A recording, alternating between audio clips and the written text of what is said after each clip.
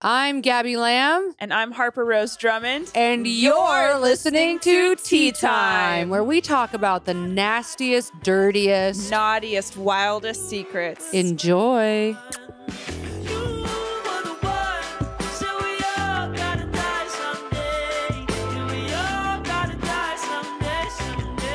Well, welcome back to another episode of Tea Time. I'm your host, Gabby, and this is Harper. Yeah, well, here's the thing.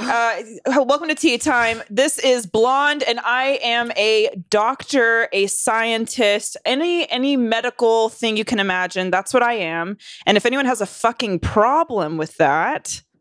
Okay, here's the thing. Lee is going... I've spent the past few weeks getting my fucking hair from bleach and black to this. And Lee's like, it's not blonde. It's for sure it's highlighted blonde. I would say it's a very... like dirty, like blonde. You wouldn't look at this and be like, oh, that's a brunette. That's brunette. Well, you know that I'm brunette, but you wouldn't be like, that's brunette hair. The camera's making it look a little darker, but no, in person, it's not giving. Do you not fucking know what blonde hair is, Lee? That's blonde hair. This is very light blonde. This is, yes. And now that we all know our colors, here's something important that Lee needs to know. Yeah. He needs to know that when you walk in after having a full... Here's the thing. For those of you that are just... great. Well, okay, but I'm not saying that it doesn't look great. I'm saying it's fucking blonde. No. Here's the... Because now you're fucking our asses. And yeah, what did I say about my that? Ass. What did I fucking say about that, Lee? He's fucking my ass. Yeah, get your dick out of Gabby's ass. Get your dick out of my ass, Get your dick out of my fucking ears. Here's the thing. Gabby and I have gone through two very big transformations. You have like gone back into like more like natural girl, like girl next door. And you want to know? I have gone into fucking... I'm giving fucking like pussy alien vibes.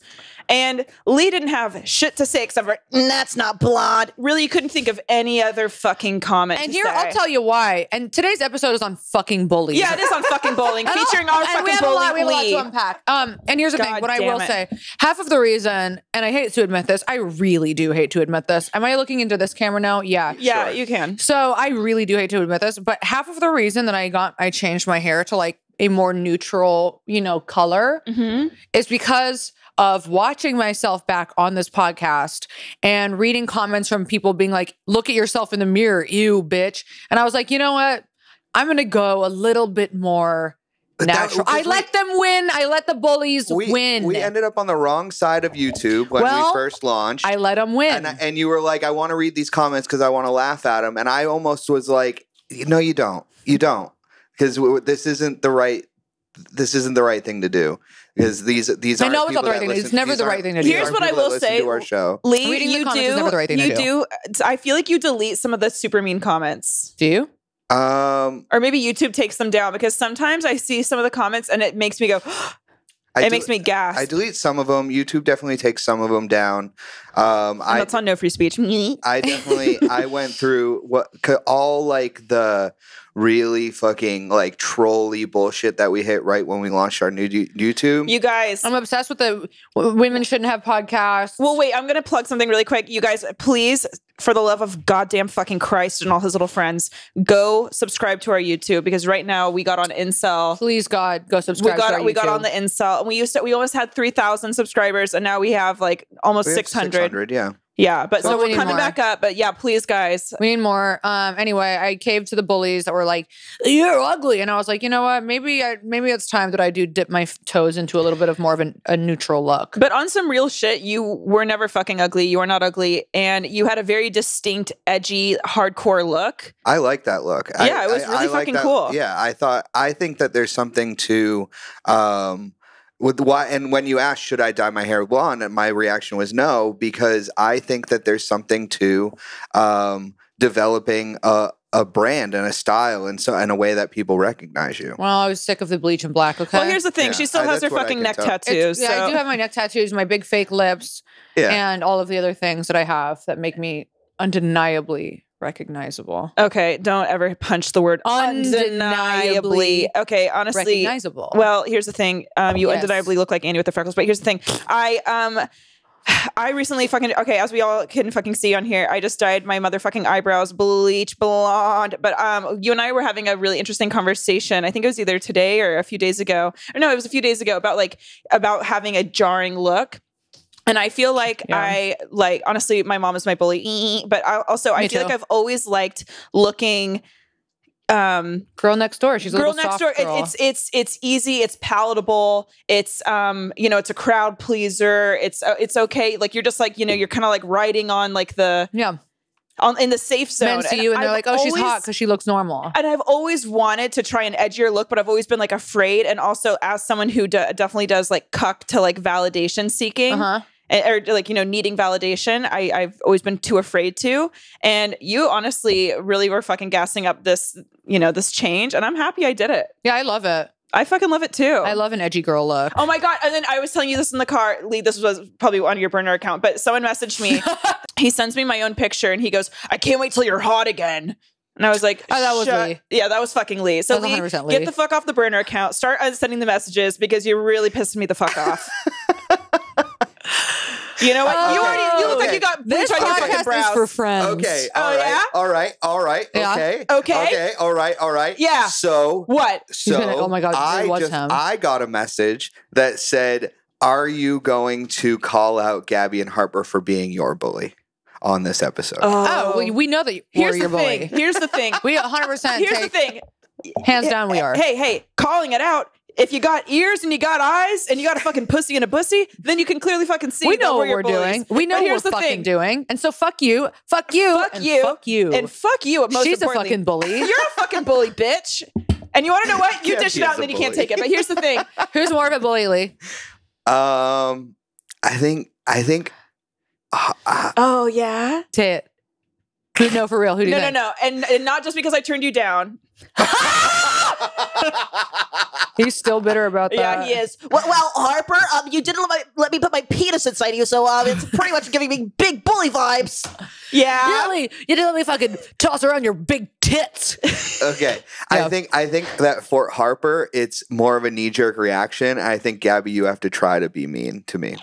I think that I'm not so mean. I'm not mean. It's more of a bit. Where Harper's actually mean to me. Yeah, like I'm actually. God. Yeah, Harper actually has hate. No, I'm fucking. Harper has hate in her heart. No, and I'm kind-hearted. You have fucking cigarette ashes in your heart, and now here's the. You have fucking fleas in yours. And you want to know what? At the end of the day, I am a delicate flower, and this is just a You're defense. a fucking bitch. At the end of the day, you're a fucking bitch. No, you're literally a fucking spiced out cunt. You're and a I fucking bitch. No way. Yeah. No way. No. Yesterday, I had to threaten you to stop doing whatever the fuck you were doing by pulling my dirty ass underwear. I was sitting on the couch, you fucking bitch. That's what I was doing. I was sitting on the couch with Joy watching a TV show, and then you weren't getting the attention you wanted, so then you went into the No, because you said something to bully me, and I pulled out my dirty ass shit stained underwear, and I started threatening her with it. Because you were shaking. Okay, we were watching TV yesterday, and like yesterday night or whatever. Shauna Ray, look her up. You're gonna love it. And we were watching fucking Shauna Ray. And you were rattling pills like a fucking banshee. And you're like, sugar rush, honky on sugar. And I'm like, oh my God, like, shut up. I did have like 6 cookies and I did get a big chucky. Yes, so I might have. Chucky candy rush. I might have mentioned, hey, Gab, can you maybe quiet it the fuck down? And I had my medication and I was shaking them around like maracas. Yeah, so I asked her calmly and sweetly to stop. You go in your room to get fucking shit pants. And also, by the way, can we really just talk about how many options of shit pants you had? Yeah. You had so many tons. It was a I've been shitting in them pants. Gabby in the chocolate factory in her fucking room. It was Shitsville, USA. And so then I had to like fling milk at you to get rid of the fucking and then shit. you're fucking dumping a paintbrush in milk that I was dunking my chucky chip cookies in, and you fucking... you were done. Well, you were trying to throw fucking diarrhea like a fucking literal primate at Joy and I. So, Lee, it's giving self-defense yet again. Are you still on me? What the fuck is going on? Okay, so let's get into bullies. Fuck you guys. No, okay, stop getting loud. Everyone's over it. Fuck you, Lee. Fuck you. Lee and I have to spend 6 hours in a car tomorrow. Lee's going to try and convince you to give him fucking roadhead. He's going to lock you in the fucking car. Lee's going to try and literally rape me tomorrow. I'm bringing my fucking taser. Do it. Yeah. Do it. No, don't. I'm watching you, Lee. Literally watching don't. you. But here's the thing. So Lee tried to call us out. Didn't work. Fuck you. It totally worked. You guys are still triggered over it. You guys are still triggered. It's just a bully. You're brunette. Bully. No. Okay, here's the thing. Classic bully move. No. You know what? It's called self-defense. And I'm sorry that I'm not a fucking but that's where all bullies pussy cuck. That's where all bullies come from. It comes from fear and self-defense. No, yes, it because comes you're from so being, afraid. No, it comes from being picked on at home, and then you have to fucking take that shit out. Yeah, and that's what bullies do. And that's what bullies do because they're always getting fucking hit at home. Yeah. Yeah, Oh, and who hits me at home? Gabby. I don't hit you. I don't fucking hit with you. shit underwear? Yeah, you do. Yeah, you do. So here's the thing. Were you guys the bullies or were you bullied or both? Let's share our own stories of being bullied. Definitely throughout. Okay, when I was in school, I was bullied. How? Okay. So you and I have a similar thing. So I had a childhood best friend, and we started. She actually started off as my bully, and she made my life relatable. A living hell. She came to my birthday party. I cried in the bathroom at my own birthday party, and like spent the night and turned all the girls against me. Ha ha ha! And it was really fun. And then, don't worry, this is the same best friend whose older brother did rape me. Later in adulthood. This was her? Yeah. And I was like, get me away from this family. But anyways, yeah, so she started off as my bully, and then huge personality, whatever. Everyone had to be like charismatic. Very charismatic, very hot. Everyone had to be subservient to her. Love it. And then I guess like in middle school, high school, we became friends. More so high school. Yeah, high school. And then but she was always really mean. Even when we were best friends, she was always incredibly fucking rude. They're always like that. And always putting me down, always putting like, she came out to visit me. This is a few weeks before I got raped. So she came out to visit me. I was living in LA. I was living with my boyfriend at the time. And this guy was very, very sweet. And she's just like talking shit on him. Like, oh, he's not hot. He's not this, da, da, da. And it's like, okay, just relax. And like, she just was like such a fucking hater. And then if things didn't go her way, it was like the end of the fucking world. Always is. Yeah, yeah. And always, like complissalts. Like she could never be like, oh, you look really pretty. She was like, oh my God. What's up with your I love eyebrows? the way that you have like a double chin when you laugh. It's cute. Yeah. Yeah. Very, very obnoxious. But then anyways, her brother did give me a little bit of raperoni and cheese. And then when I told her, she was like, well, he's never done this to any of my other friends. So why you? And I'm like, good point. Because her other friends weren't weak like you. Well, no, I don't think that's because I don't think that's it. I think it's because I was literally the hottest one of. How were you dressed? I was wearing her dress, so he was into his sister. Okay, that makes sense. Mm-hmm. How are you dressed? Shut the fuck up. Mm-hmm. Well, it's a valid question. Yeah, better than you. And so you could never get raped like me, sweetie. Anyways, he would never want to rape you. Never. Literally, you would have to beg. You would have to rape him. But me, literally knocked me out, rock him, sock him, raped the shit on me. That's okay. But anyway, so then we stopped being friends. LOL.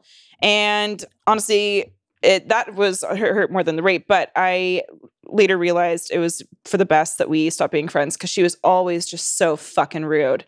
And like her feeling, like if I did something to like go against her, it was like. There was a tidal wave of disappointment. But if I ever tried to express like, oh, hey, like, can you not be a fucking asshole? Then she, turned it around on you. Yes. Now, exactly. I think that the reason that because I have had my fair number of these kinds of friendships, and one of them being one of my very first best friends, who we will get into. I think the reason why we cling to these kinds of people, if this has ever happened to you, the ones that like make us feel smaller than, is because we are made to feel smaller than somewhere in our home life. Mm-hmm. We feel like we don't have control in some way. So you kind of, at least in my experience, you latch on to people who have bigger personalities than you. It's kind of safer. You kind of like, I feel like I had this up until like my early to mid 20s where I would like I would be really close friends with someone who had a bigger personality than mine and who was like very emotionally overbearing. Yeah. And I would be like their little shadow because it was like it was safer and it was familiar for like my home life. Yeah. So it's that's that like internalized trauma. Mm-hmm. And one of my, she's my former best friend. I remember meeting her when we were very young, like kindergarten, and not liking her. Like, I didn't like her, and Isn't it interesting how those friendships kind of start out? You should also trust like your first. Oh yeah, I was 5, so what are you gonna do? Well, if you were a smart 5-year-old, then you would have. Yeah, okay, well, so I'm 5. I meet her, and I'm like, I don't like her. Years later, we're in the same middle school together. We become tight friends, but this was after. I don't really remember how our friendship kind of blossomed, but I do remember her doing a couple of things to really fucking embarrass me and humiliate me in front of people. you know, like I remember telling her that I had a crush on this guy, and she like brought him over and was like, Gabby has something to tell you. And I was like, why would you do this to me? And she was like, she likes you. And he like didn't like me back. And it was humiliating when you're, you know, especially in middle 11, school. Yeah, that's like your whole world. Horrendous. Oh my God. And I was like mortified. And then I remember like one time she pulled my pants down in front of a bunch of guys, and I had this like full bush of pubic hair because I don't know why the fuck. Very mature 11-year-old. I'm a very mature. I was probably like 12. Lots of pubes though. And I just like remember it being so fucking humiliating. But then I'm like, you know, I trauma bonded, and she became my best friend for a couple of years. And she, I think, is still my number one resentment in AA. What age did you guys stop being friends? We had a big falling out, I think a couple years after high school, maybe a year or two. And So that was a long time. so So you met her at like 11, and then you were good friends all the way through high school? yeah, and we still, you know, had been friends up until a couple of years ago. And I was just like, the more I've like separated, you know, we kind of lost touch. And the more I separated from her, the more I was like, oh, this relationship. And, you know, I'm sure that she would have some shit to say about me. But I realized like how much kind of damage it did on my psyche. And she was for me, in my experience of being friends with this girl, she was very manipulative. And They're always kind of snaky. She was snaky. And I don't know if she's this way now, but she was always one, if I told her how I felt about things, she would turn it around on me. And there was always a problem with me, and I was never a good enough friend. And it fucked me up. And it was funny, one of my best friends from childhood got married over the past weekend. Shout out to Jen, who listens to this podcast. Love you fucking bitch. And Taryn, also love you so much, you fucking bitch. And we were bridesmaids.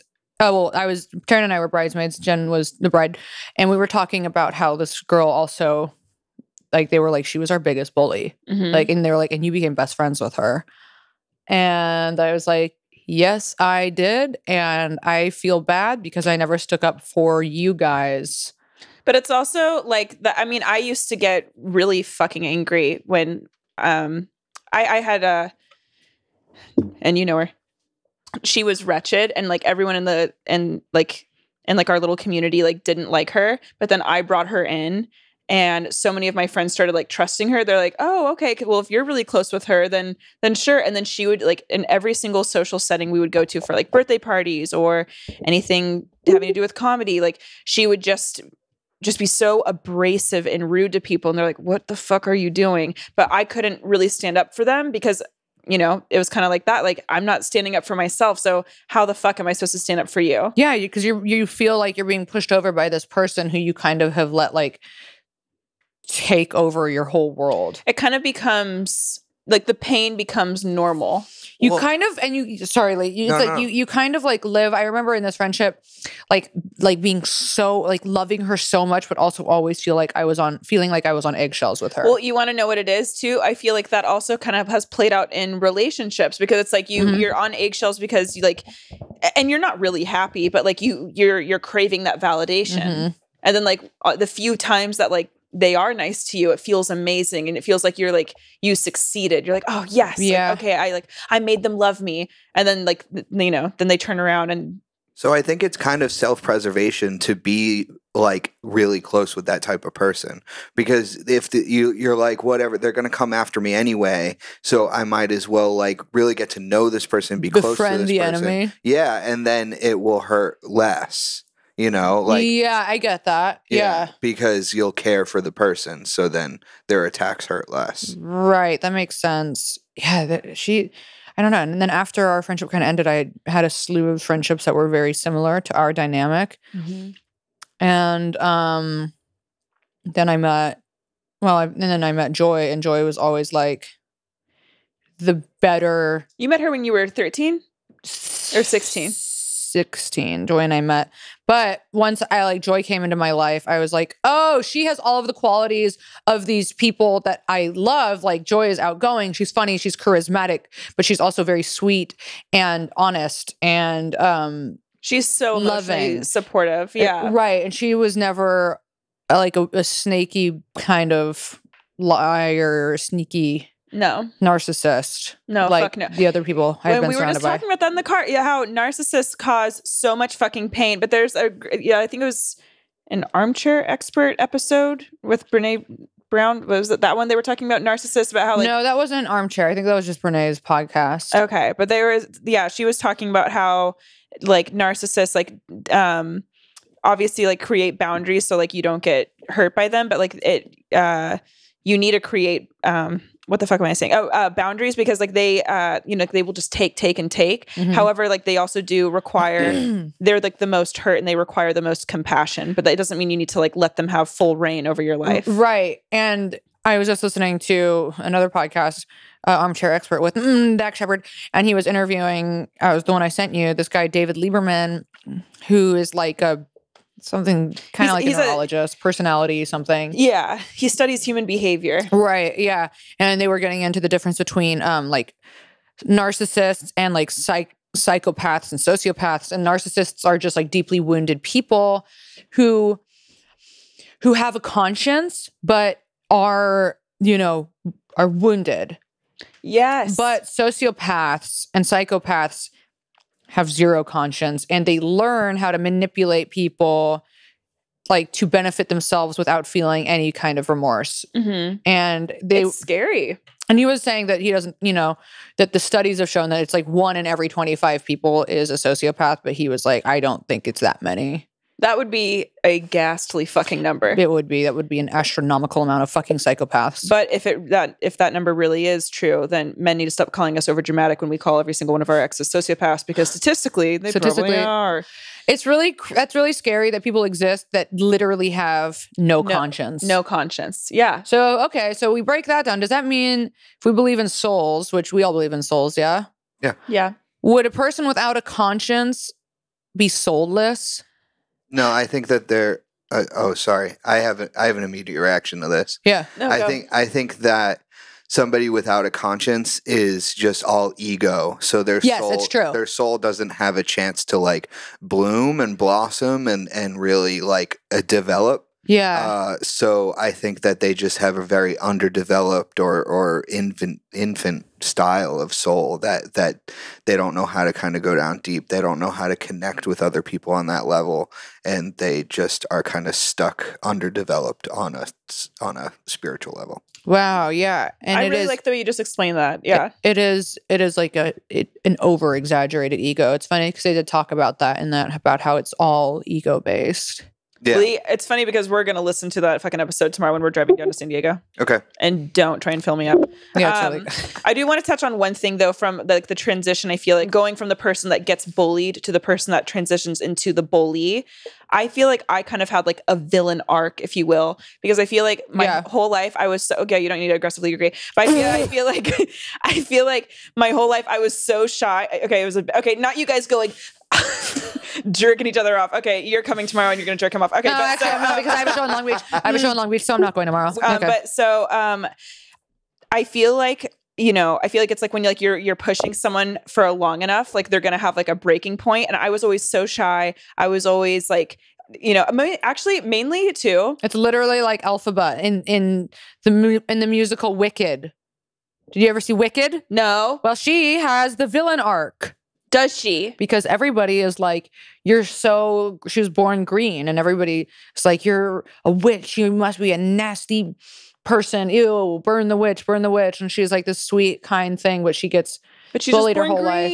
She has this villain arc where she's like, you know what? Fuck it. If you guys all say that I'm the villain, well, I'm the fucking villain. And you know what? There's actually power in that. Do you think that getting bullied hurts worse when it comes from men or from women? Women. Okay. I think actually, I don't know. It equally hurts differently though, but being burned from women is like a really painful. I feel like with women, we're able to hurt so much deeper. But like for like with men, it's almost like expected. You're like, well. Yeah. I had this one guy bully me throughout middle school and high school, and he made my life a fucking miserable. And then also like guys like, like on the internet, like always just like running their mouth, but you're like, shut the fuck up. It's just like a fly buzzing around your head. It makes me mad. Yeah. It like men that like have bullied me make me mad, and it does hurt your feelings a little bit, but with women, it's like a wound. You're like, like I've been able to let go of so much resentment in my life, just like specifically towards men who have like hurt me or lied to me or cheated on me and stuff. But this one like major resentment that I have towards my former best friend. Losing a best friend though too, especially that you're trauma bonded with, I think that honestly hurts more than a breakup. And the issue is like I still harbor resentment towards her. So, this has been a decade later. So I think some people growing up would have called me a bully. Were you a bully? I think I just made fun of everything and everyone all the time, and that some of my friends definitely stopped hanging out with me. Really? So yeah. So like working with us is kind of like karma. It is like his karma. It is, yeah. 100%. Yeah. I feel like I'm kind of a bully too. Yeah, because even though that's on the Rock of Love, girl. Yeah, and see, the thing is like I am insecure, and I do have self-hatred, and you realize that comes out when you start like making fun of people, or I don't know. There's also the element too of like you are just being funny and like stupid, but like with the Rock of Love girl, it's like I didn't mean any fucking harm. I just like was being stupid, but it was like a bully move, I guess. I mean, yeah, like you're making jokes on her expense. At her expense, yes. But question, so I know where I grew up specifically, like how you really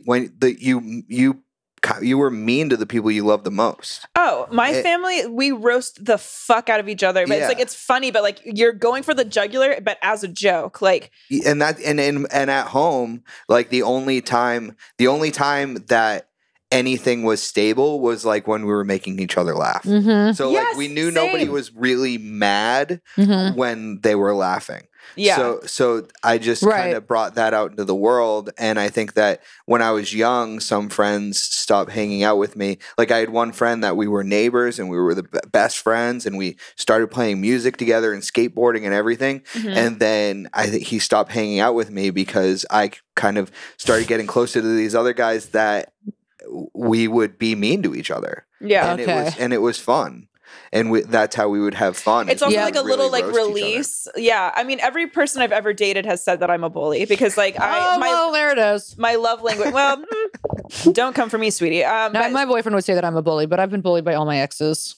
Well, yeah, you and I were literally talking about that too, about how like Trey was the first person that I dated who never bullied me, but every other person I've dated has always come for me or been like, I don't like your Twitter, or I don't like your jokes, or like, why do you do that? And so then like I start like, I'm like, oh, you want to pick at me? Well then okay, and then like I'm like kind of doing it to them, but also I did grow up with a family that roasts each other. But also, and then there's the other thing, like okay, yeah, that bullying behavior, but also. There's a fine line because we are also comedians, and comedians fucking roast each other. Comedians are a little bit like edgier with the way that they speak to people, and we do kind of like razz each other. Yeah, 100%. So we kind of get like a get out of jail free card. It's called being an artist, and if you don't accept my comments, but then here's you don't the other accept thing. Me. So here's my thing about the Rock of Love girl. So have we talked about this? Not much. I did make jokes at her expense, but then when she asked me to take down the pictures and you did. Yeah, I did. You were nice, and you said you're sorry. You're like, my bad. And I didn't mean to. Like, yeah, I'm so sorry. I can see how this came off. And then she stayed. But here's the thing. Is that comedians are like good at this shit, but. Regular people, then she pops off and is actually a mean bitch, right? Oh, so mean. Right. So it's like, she's like, oh, if you're going to come for me, then I'm going to come for you. And it's like, but you're not funny. She stayed coming for you in a not funny way. I do need to point that out, in a not funny way. Yeah. But she was hurt, dude. But like she was hurt. Yes. She was coming for you for like 15 hours. And then she blocked me too because I was like watching her stream. Yeah, she blocked all of us. But the thing is like that's the thing about being, because people will comment like horrific shit on my Instagram and then I'll clap back and then they're like, aren't you a comedian? You're supposed to have a funny sense. Aren't you supposed to have a sense of humor about this? And I'm like, but you're not funny. Like it's not, I could take a roast all fucking day. But when you're straight up just like, this isn't funny, you ugly bitch. I'm like, that's not what's. Yeah, that's not.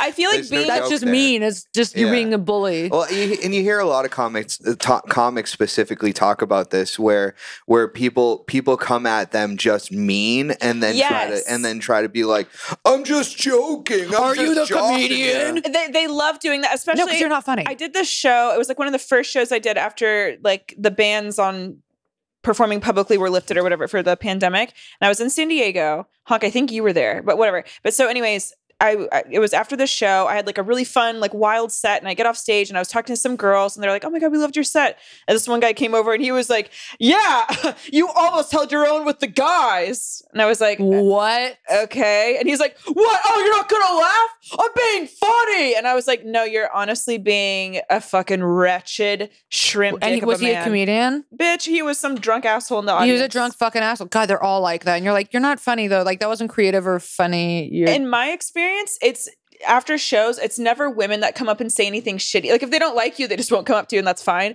But it's like that guys that come up, women. And even if they do like you, like they come up and they almost feel like threatened that you were up there being loud and the attention and being was on yourself. You. They're like, yeah. Wait a minute. Women aren't supposed to be like this. Women aren't supposed to be like this. You're supposed to be insecure. All right, let's get into stories. Okay, let's get into stories. All right, ready? Yeah. My mom. All right, of course it starts with my mom. This is the title of the email. My mom and the guy who called me Rosemary from Shallow Hal. Oh my God. I loved that movie. I loved that movie, but that is such a wretched. Okay. Most of my childhood, I was overweight. I got made fun of in general ways in elementary school, called fat, boring, pushed into mud on the playground, a little more fun, etc. My mom put me on endless diets and never let me have anything the other kids were having. She was particularly cruel one day and tried to motivate me by telling me if I didn't lose weight, I'd be so fat that I wouldn't be able to fit through the door and that no one would want to be seen with me. What a gem. That was really, really effective of her. How could that not motivate me? How funny that when I confronted her years later, she said she didn't remember that. They always do that. They always do that. Like, hey, Mom, why did you, remove my door and call me a fat pig every single day of my life? Well, that's not how I remember it. No, you're making that up. My mom does it all the time. Oh, yeah. Anyway, all of this to no avail in my defense. I was just a kid who wanted to have fun and eat normal things like everyone else. Come my freshman year of high school, I was still pleasantly plump. Shallow Hal had come out recently, and one day I was in AP Bio and had to go to the bathroom. So I leave and start walking down the empty hallway to the bathroom. This obnoxious shithead guy named Brandon had, I guess, gotten into trouble during his class and was sent out to sit in the hallway. As I was walking by, he started saying, "Oh my God, is the ground shaking? Is it an earthquake?" No, it's just Rosemary walking by, referring to me and laughing. He was mimicking being scared and feeling shakiness around him. Okay, she should have sat on him. Fuck him. Yeah, I know. Also, does this guy do improv now? I know. He's putting on his one-man show. I just kept walking and tried to ignore him in the moment, knowing exactly that he was calling me Rosemary from Shallow Hal, and not in a good way. Aww. Later that year, I developed an eating disorder, lasting 7 years, but I finally recovered and am better now. Go off, Queen. We love a recovery story. But for the rest of high school, I was really skinny and hot. And whenever Brandon would try to approach me, I'd laugh in his face and tell him to fuck off because he was an ugly, dumb loser. But I'll always remember what he said to me for as long as I live. Fuck bullies. Fuck bullies. Yeah, and also, like, look at that. It does fucking haunt. Like, look at that. That's so, thank God she can laugh it off and whatever, but like that is so fucking haunting. And when you're in school, that's your entire fucking world. And it's also like, God knows what the fuck's going on at home. Yeah, I know. And so that's your little escape. And then you come and it's fucking hell. She said something that reminded me of something that happened in my high school where she said that she was pushed down in the mud. There was this really overweight girl. She is so fucking sweet. We did Girl Scouts together, whatever, but it was raining one day and this group of guys were fucking with her and they were walking a little bit ahead of me. And I'm kind of like in my own head thinking about shit. And all of a sudden I like hear her go like, stop. And I look up and they pushed her down in the mud and they were like, roll pig, roll piggy. No, they didn't. Yeah, they did. That would haunt you forever. That would fucking traumatize you. It was so awful. And I remember I got in-school suspension because I went up to them and I think I like cursed them out, or y'all know my snake mouth. I don't know what the fuck I said. I said some like fucked up shit to them and then they went and told on me and then they didn't get in trouble for what they did. Really? And then I got 2 weekends of Saturday school. And you know what? The patriarchy wins again. Again. Run and tell that, Miss Australia. But, oh God. That is just so, like being physically violent with someone on top of being verbally too. That's just horrific. Yeah. Horrific. Also, like, I feel like I was always like funny and quick-witted with my friends and family. But then, I fucking dropped out of high school my Okay, so it was the end of my sophomore year, so like the beginning of my junior year, because these girls that used to be my friends, another fucking, female friendship down the drain, they started bullying me because I was on crutches, and they said I was bringing down the group, and they just completely stopped talking to me, and like they all got really hot, and then I had like, frizzy, like bottle dyed pink hair and shit. But then when I came back to school, I was like, okay, I'm literally, no one's gonna fucking talk to me like that again. And the cunt was born. Hey honks and jizz literally. Elite Honk here, and it's worth every penny, even if I don't take advantage of my perks. LOL. I was bullied pretty relentlessly starting in 6th grade. Honk, pay attention. I am. I was a pudgy, weird kid with weird interests and nervous tics. Prior to 6th grade, it wasn't really an issue, but puberty hit everyone in my class. I went to a private Catholic school and was with the same group of kids from kindergarten on. That sounds like a nightmare. It was like a switch flipped, and I was the target of everyone's hormonal nastiness. There was a group of mean girls that pretty much dictated who was cool and who wasn't. The leader was a girl I'll call Trisha. Trisha made it her life's work to make me miserable. All of a sudden, no one would eat with me at lunch. I was teased mercilessly for everything I did and said. If I raised my hand in class, it started a shitstorm. It even progressed to the point where these girls would have sleepover parties at Trisha's and call my house to continue the verbal abuse. This was 1982, and there were no precautions in place for kids like me. Protections for kids like me. There were no anti-bullying programs. My parents went to the principal and were told that if I couldn't make an effort to fit in better, there was talk about victim blaming. There was nothing the school would do. No. Fucked up. No. And this is why everyone was killing themselves in the fucking 80s. This is also why like our we're all fucked up. Yeah, because it's just like these people were toughen up. It's like I'm literally tying a noose. It is literally, well, what were you wearing? Like that is the mindset of all of this. You would have fit in so well back then. Okay. Well, that's how like our parents were raised, and so that's like the attitude. No, that of they course, had. Yeah. of course. Oh my god. Okay. Oh my god. No, this is so fucking painful, especially too, like it's already so embarrassing to like have to, or at least like I feel like it would be embarrassing to have to like, confess to your parents, oh hey, I'm getting fucking bullied at school, like it's really shitty. Yeah. And then your parents have to, the worst thing in the world is like having your parents come to school for anything, and so then like not only are they going to school, but then they're like, sorry. It's like, okay. Yeah, and you're already, God, the torture, like the mental agony that you go through when you're being bullied and you're like nervous. And isn't it so fucked too that when you're in high school, like of course you logically know there's gonna be a future, but like at least for me, I couldn't like see past that. I was like, oh my god, like this feels like jail. This feels like it does. The end of the world. Okay. It got to the point where my parents had to pull me out of school in the middle of 7th grade. I'm almost 52 now, and it has taken me decades to undo the damage that nearly 2 years of bullying did to my head and spirit. Oh. But I reached a kind of peace with it a few years ago. I got a Facebook friend request from the lead bully's sister. I was a little freaked out, but checked out her profile, and it looked like we had a lot in common, so I went ahead and accepted. The two of us eventually went out to dinner, and that's when we addressed the elephant in the room. That was Trisha. It turns out that when Trisha wasn't bullying me, she was bullying her sister. Yeah, of course. Every morning, Trisha would tell her what a piece of shit she was. As a result, she now had a very arm's length relationship with Trisha. Trisha was now an active alcoholic and had an eating disorder. Can't win them all. She'd been arrested at least once in public for public intoxication. No shit. To the point of being a major disturbance. This bitch she's miserable. And let's lock her up. Lock her up. You would think that I'd get some kind of pleasure from knowing this. Instead, I wound up feeling a lot of sympathy and empathy. I have been sober for 20 years now. Hey, congratulations. I was hit with the understanding that something was obviously really wrong with Trisha. It doesn't undo what was done to me, but I understand now that there was a real pain and illness behind Trisha's actions. Sorry this was so long and particularly not funny, but here's a pic of me. Honey, don't ever apologize again. You're perfect. But here's a pic of me back around when I was being bullied and me now. I love the podcast and you. Maybe I'll take advantage of the video chat someday. I'm the one who told the story about clot sandwich, so I can definitely be foul. Honk your tits off. Oh my god, I like almost like want to cry. Like you just look so sweet. Okay, I'm gonna show you. Sweet, so sweet. What's the picture under? Oh my god, the picture under is this Gorgina queen now. Okay, gorgeous. And you said you're 52, bitch. You look young. Look at.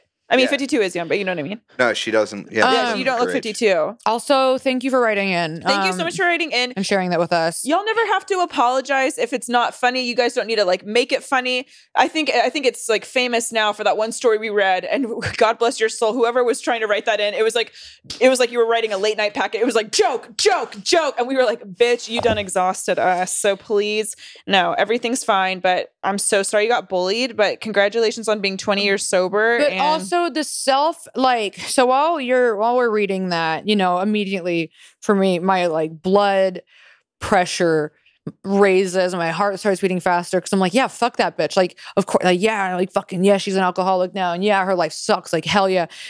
But then you took the high road. By being like, I actually felt empathy for her. And like, that is the way that we need to approach these situations, even when we have so much like Malice? trauma. Okay.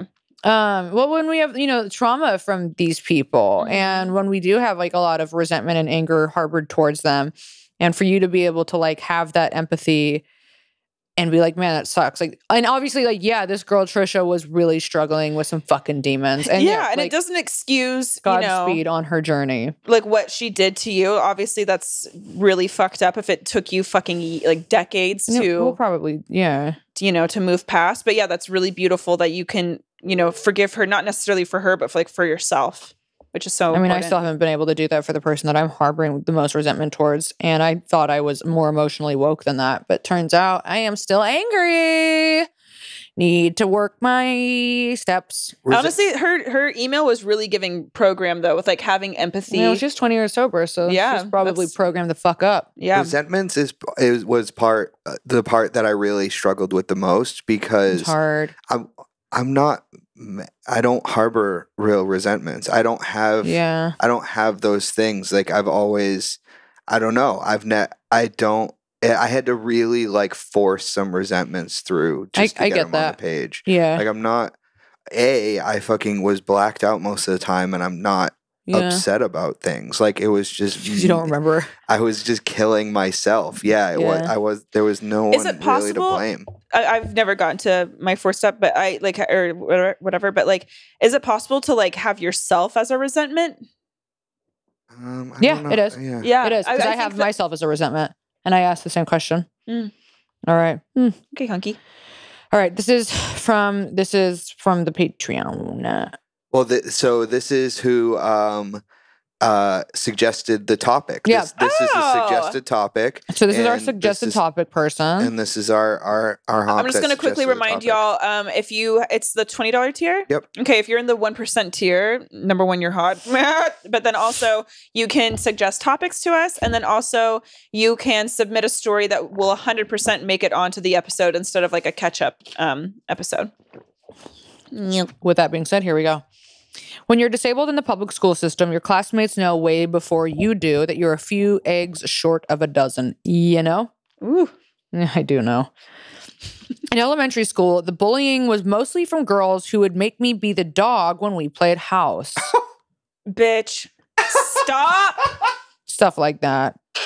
I didn't understand why they were making fun of me. They would exclude me in subtle ways. It didn't quite make sense, but I was just happy to be included. As I got older and started middle school, the bullying became more apparent, more intentional. The same sort of, oh, what are you drawing? Anime? Can you draw me? That's so good. From girls in my class, not the anime. Oh. Honey, draw the anime at home because it is a fucking battle. You are asking to get bullied when you draw anime at school. Not to victim blame, but bitch, you're begging for it. Can we wait? Real quick? Why is it always love you? And this is not. Why is it always the dorkiest ones that are drawing anime? You're never gonna see a fucking double D'd fucking like a hot girl, horse-haired fucking hottie drawing in the anime. corner fucking drawing a fucking like battle sword and a fucking like Goku. Yeah, no, okay, I can't.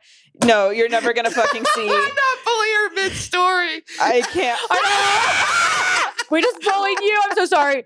All right. Okay. All right.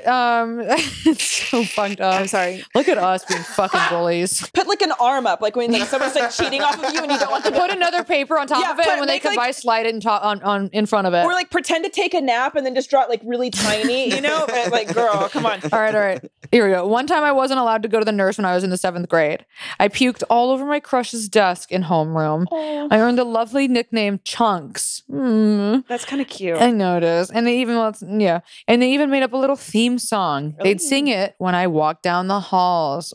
Well, let us know what the lyrics were. Leave us a voice note. Yeah. Then I started getting asked out as a joke. That's fucking horrific. Okay, that's something out of a fucking movie. That is like, seriously. It's so mean. That's probably one of the meanest things you can fucking do. Publicly humiliated in the cafeteria. I was asked out to homecoming as a joke my freshman year by one of the most popular guys in school in front of everyone. That's so fucked up. And what do you want to bet now that guy's jerking off to weird fucking child porn in a fucking basement? Literally nailed it.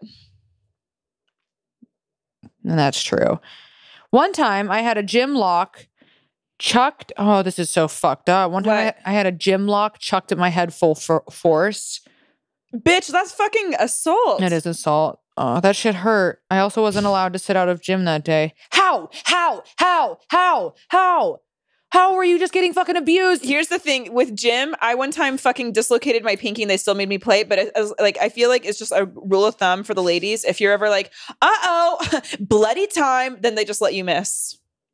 If you have like a fucking head wound, no. I'm so sorry that you fucking went through this. One time I was even shoved down the stairs in the 10th or 11th grade.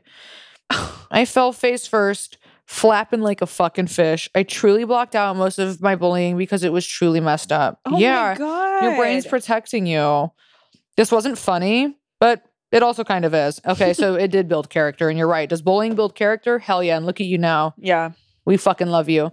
Ask my therapist. XOXO, love you guys. P.S. I'm hot and funny now, so joke's on them. Of course you are. Yeah, of course it is. Because you either become one way if you're bullied. You either become Columbine shooter or you become a comedian. Yeah. And that's it. And the two are very, very closely linked. Very perfect. Yeah, the Joker is spot on. But Jesus Christ. You know what's fucking whack too is like when have you ever had this like where someone was mean to you in school and then they hit you up years later when they see what you're doing? Yes, all the time. Hey, girly girl. All of my bullies follow me on Instagram and watch my stories, and I'm always like obsessed. I remember like before I got really into stand-up, like when I first moved to LA, the only thing in my head that I wanted more than anything was to see myself on a fucking billboard or on the cover of a magazine.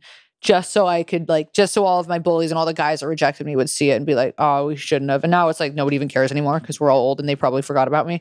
But honestly, no, I'm sorry. But like, okay, someone fucking tweeted this a million years ago and I've never forgot it. But it's something like, for like attention all creatives, the sooner you find out what drives you, the sooner you're going to have a great career. Find out, is it horny or is it horniness or is it revenge? And I was like, okay, I fucking love that. But you kind of need to have like that, like the whatever fuels, like that thing that fuels you, just pushing you. And honestly, that's true. Spite is great. Okay.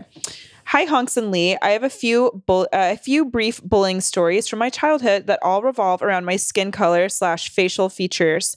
This has always struck me as extremely bizarre because I'm literally just Italian with a small portion of Middle Eastern. Okay, she's literally so fucking cute. Yeah, she's so cute. You're a 10. Oh, wow. She is really pretty. For those of you listening, Lee is now fully erect. Those Middle Eastern girls, they're always the most fucking beautiful. It's so beautiful. The weird and mean comments about my appearance began literal seconds after I was born. I popped out of my mom and was visibly darker than she was. One of the delivery nurses, dead ass, looks at my mom and asks, "Is your husband Mediterranean?" Which is really weird because he was right there. He cut my umbilical cord, so I don't know why they didn't just ask him.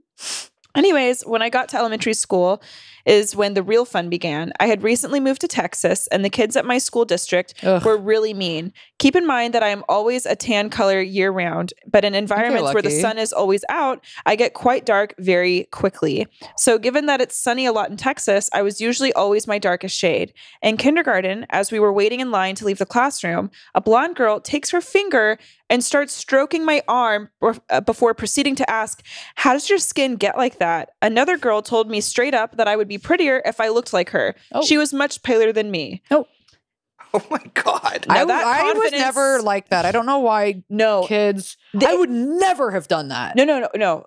That to me is so fucking unhinged. Or like going up to like black girls' hair and like touching it. Never. Going like, I never no, did. That's never so did. Fucking, never even thought about it. It's so fucking weird. It's so weird. It's so fucking weird. Guess I was just one of those kids who didn't see color. That's just as problematic. At the same school, a kid on the playground kicked dirt at my face and told me my skin was the color of shit. What is wrong with kids? Oh my God. I was so stunned and I didn't really know how to process it because I was around 7 at the time.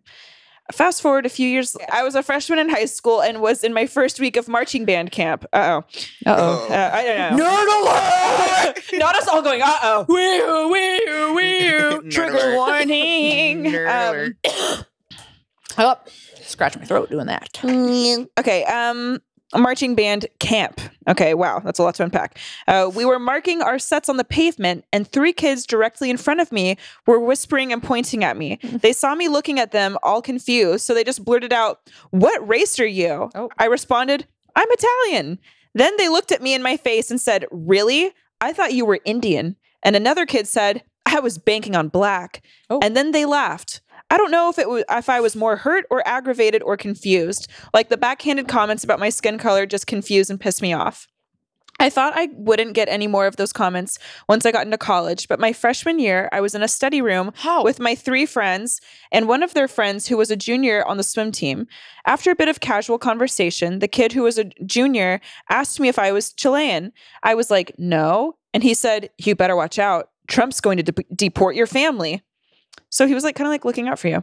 I'm just kidding. To which I kind of just froze and then changed the subject because what the hell? How is this happening? I mean, as white women, we don't have to. I have never faced any of this shit. So, no, we don't face any fucking adversity. So I hear this stuff and I'm like, how is this real? Like people are really this fucking stupid and offensive. I mean, it's like that subway story I told you guys on the train. Like people are fucking whack out here. So I've had to realize this before where I mean, as a white man, I mean, come on, I'm like the most hated.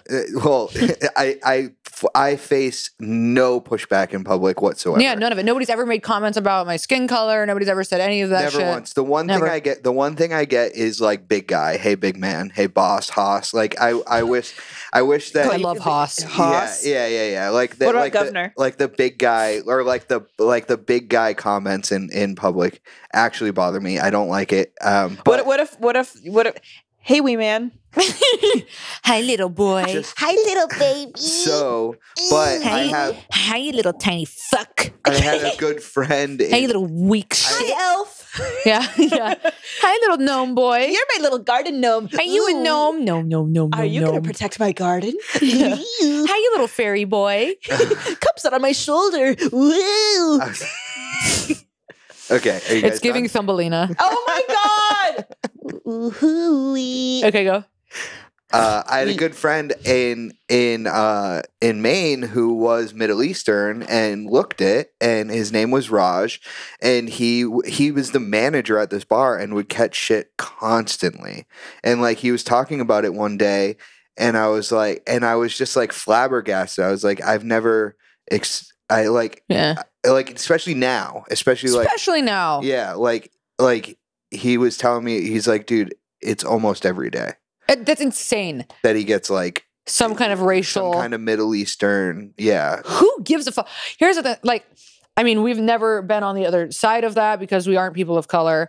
But also I have never been that person either to be like, what's going on with your skin? You know, like I just, where do these people fucking come from? God, in North Carolina, I will never forget. Okay, so I'm at some stupid fucking like high school party or whatever, and I'm standing, and like the group of us, it was all white kids, and then there was one black guy and our friend, and he goes inside to get another drink, and then this guy that was standing in the group, he goes, "Oh my God, it's such a shame that."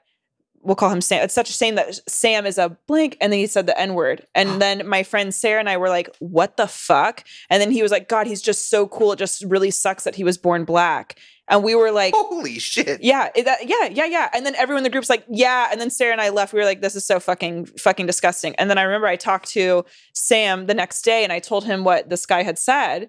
And I was like, can you fucking believe that? And he goes, oh yeah. He's like, I mean, it sucks, but like, you know, this is just what I have to live with every day. Yeah. And he goes, and he's like, hey, they're not bullying me, so whatever. And Yeah, I was they're like, saying I'm really but then cool. I was like, they are bullying you. Yeah, they And said then I was cool. And then he goes, he said something to the extent of like, he's like, look, obviously like it's fucked up what they're saying. And he was like, but we're in, like, you know, what am I supposed to do? And I was like, I don't fucking know. I guess not hang out. I don't, like, I don't know. He's like, they're my friends. I don't know. Okay. Okay, let me finish.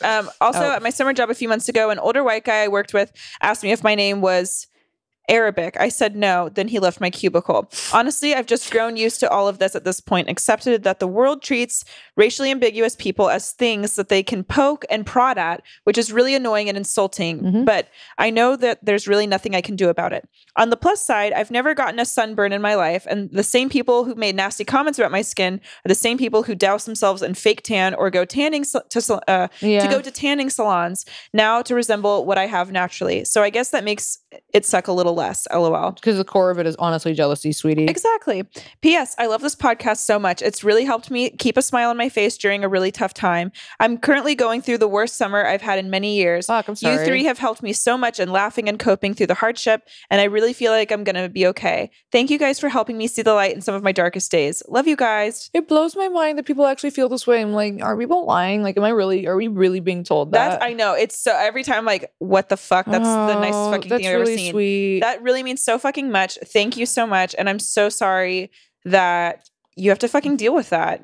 Hi, Honks. I've honestly never told anyone about this. Fuck yeah. Okay. Yes. Because I fully resent myself for what I did.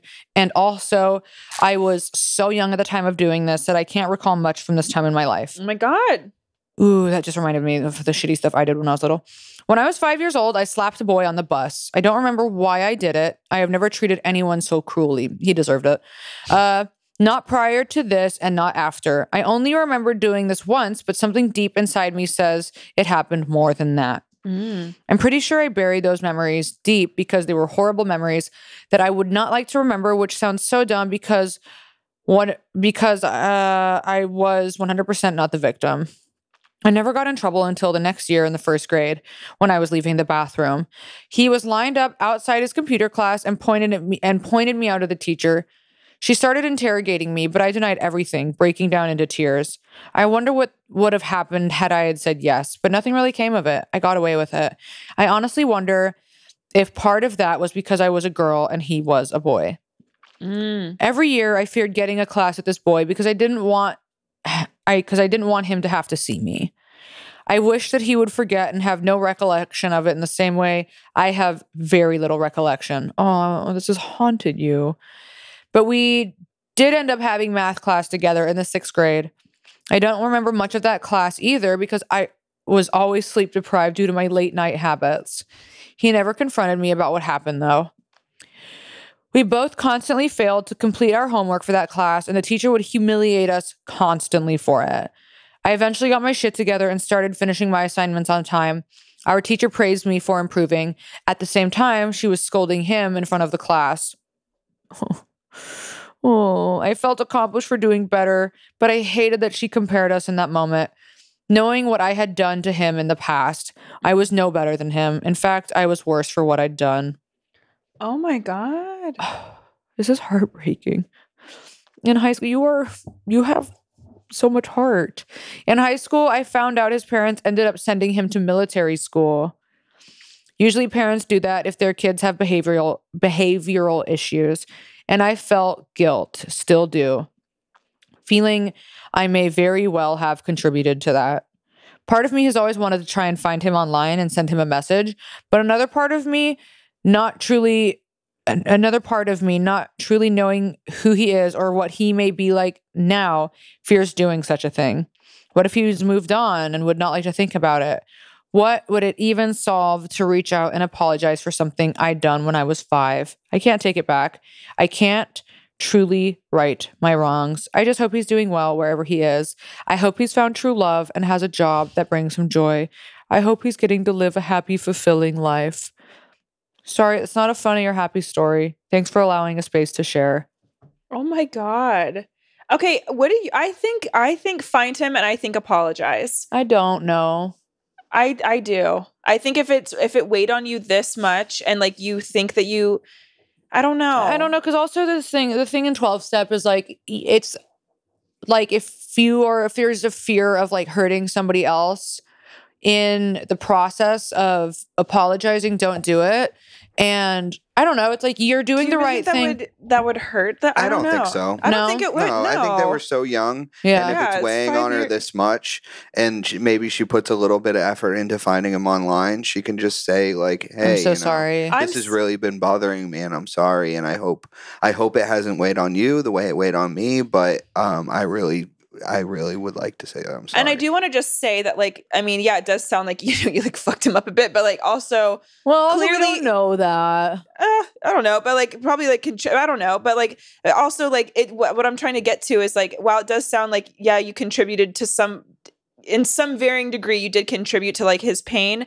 You were 5, and also I don't personally remember any of the shit that was going on at 5. No. And also like if he's having to go to military school later on, like guaranteed it was like his home life or whatever the fuck. Like that's not just because of like some 5-year-old whatever. But if it's truly weighing on you, someone sent me a message one time from 7th grade. This girl was so fucking awful. And she sent me a message probably like a few years ago apologizing. And it took me a second to remember, but then when she did, feel?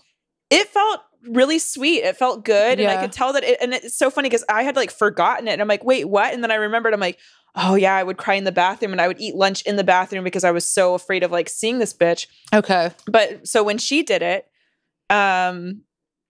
it felt, honestly, it felt good. And like, I had already forgiven it. I'd been like, whatever, but I could tell that like she needed that. Yeah. And, all of us do shitty things in our life. And I think like, if you can like, I think it's part of like holding yourself accountable. And I think like, okay. Yeah. Yeah, no, you're right. And you're right. And maybe if you do ever reach out to him, do it in a way that's like not victimizing yourself, but just being like, I'm honestly, that's a great point too. I think that's a good point. So sorry that I hurt you. Yeah. And I hope you're doing well, Yeah, I would say keep it light. Don't get too descriptive with what you did too. Like don't like really like, twist the knife or make it about yourself of like, I feel like I did this to you because blah, blah, blah, blah, blah. It doesn't sound like you're going to do that, but I think sometimes when we apologize to people, we get caught up in like the ego or our own ego maybe. And trying to justify why we did things. Yeah. But like nobody wants to hear why you did something. They just want to hear that you are sorry about keep it short, sweet, simple, and keep it try moving. to fuck him. And then try to fuck him. Yeah. Try to fuck him. Lee, I'm going to lock you in a cage. And I think that's good. This was a sweet story. That was really fucking sweet. I wonder though, because you said that you don't remember why you did it. And you said that like, I wonder if he does have behavioral issues. I wonder if he did something that antagonized you. Also, not to like put blame on him. I'm just wondering if there was a reason that you lashed out on this kid. My thing too is at 5 years old, you're still like learning, you're figuring. Yeah, you have a lot of emotions to process. I was horrible a few times. I think I talked about it on here. But my best friend when I was really little, we had the same birthday. And I remember just like we were in preschool and I scratched her down her arms and I pushed her back. For no reason. I just did that and it was awful. Why would I do that? Wait, you're saying like, was it on her birthday? Maybe you were like jealous. No. We have the same birthday. That's all. Oh, okay. No. We have the same birthday, but that has nothing to do with why I scratched her and pushed her. I just scratched her and pushed her. Yeah. Interesting. Mean. No reason. Just mean kid thing to do. In middle school, I bullied 2 girls. Aranzu, because her name sounded like I ran to the zoo. I don't know why, but she felt like an annoying dork, but so was I. So it definitely was her personality. Okay. I used to throw tissues in class and say that it fell out of her bra. Fuck you for that. Okay. Again, I don't know what caused this. I must have been going through some stuff myself. Yeah. Another girl that I bullied with my friends ended up being a good friend as an adult, but I don't think she ever got over me and my friends calling her a bitch in the bathroom. She is a rich girl, so maybe she was being a bitch in middle school. Okay, the emotional depth of this email is jarring. I got bullied for being a hoe. I sucked 2 guys' dicks at the same time in 7th grade. Okay, go off. What? At the same time? Okay, and that's on Cum Guzzler. Yeah. Damn, bitch, go off. I know. Sucky. Okay, I sucked 2 guys' dicks at the same time in 7th grade in lieu of having unprotected sex with them. So I thought I was being smart, but they told people and bullied me. Yeah. Honestly, those girls always got it the worst. They always got it the worst. The girls that were caught sucking dick or lost their virginity were always. Why? Always. I always. Because girls, I don't know, because girls felt intimidated and then boys wanted to call them whores, but also get their dick sucked. Guys would be so, oh my God, there was this girl. I almost just said her name. Okay, there was 2 girls also in 7th grade at my school, and one of it did it in the stairwell. Another girl did it in a bathroom, like during lunch or something, and everyone found out the next day. And like people were throwing paper balls at these bitches, so mean. and it was like people, they were being like shame, like stoned. I'm like, calm the fuck down. So mean. Okay, go on. You could have gotten your dick sucked, so you're an asshole. Okay, played it right. Yeah. I got bullied for being a hoe. Love to see it. They told everyone and people bullied me. Honestly, people were doing worse in middle school, but I guess maybe I was acting hoey. Would definitely do it again. LOL. And that's that, sweetie. Yeah, bitch. Okay, honestly, I was picking up bad bitch energy. Love to see it. Okay. That was the end of the story? That's honestly, that's the end of the story. It was short and sweet. So she got bullied for being a hoe, for sucking 2 dicks in 7th grade. Honestly, 2 dicks at once.